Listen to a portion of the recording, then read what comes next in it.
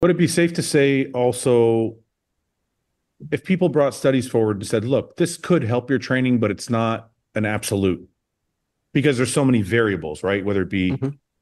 advanced, like how far into your training you are, or how long you've been training, or whatever. Like all of these things are variables that you've described in a study. So if people are going to submit a study as evidence for something, they could say, look, this could help you in your training, but we're not saying it's the full blown evidence. That's probably most studies. Like most studies can maybe shift things in a direction. Right. But the language I like to see when people communicate them is based on this, I would tend to think this.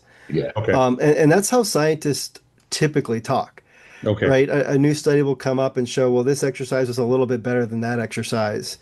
For example, the seated calf raise wasn't as good as the standing calf raise in one of these recent papers. Sure. And the difference in muscle growth will be pretty small. And like I'll read it and I won't be compelled at all by that data.